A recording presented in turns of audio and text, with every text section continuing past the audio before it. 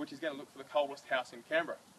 Now, Anzac Day traditionally marks the start of winter in Canberra, and true to form, we've had -2 degrees this morning, so looks like winter's here and upon us. Now, for many people, that means that they're going to be freezing for the next 5 months or so, and they're going to have to go to extreme measures just to stay warm. We don't think that has to be the case though, so we're putting out the challenge for you to convince us that you have the coldest house in Canberra, and if you can convince us you have the coldest house in Canberra, we will give you a $20,000 home energy efficiency overhaul. So we're going to include insulation, draft proofing work, some solar panels on the roof, a couple of other little tips and tricks we do around downlights and exhaust fans, and also an LED powered skylight. Now, to enter the competition, you have to go to coldesthouseincanberra.com, register your details online and tell us exactly why you have the coldest house in Canberra. The first 300 entrants will receive a thermal imaging audit for absolutely free. We usually charge $99 for these audits to be done, but the first 300 will get one of these free.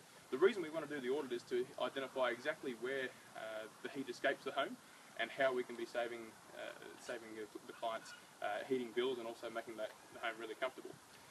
The main message we want to get across this morning is Canberra's cold, but your house doesn't have to be. So that's a really important point we want to get across this morning.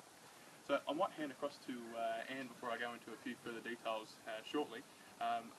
The format is going to be this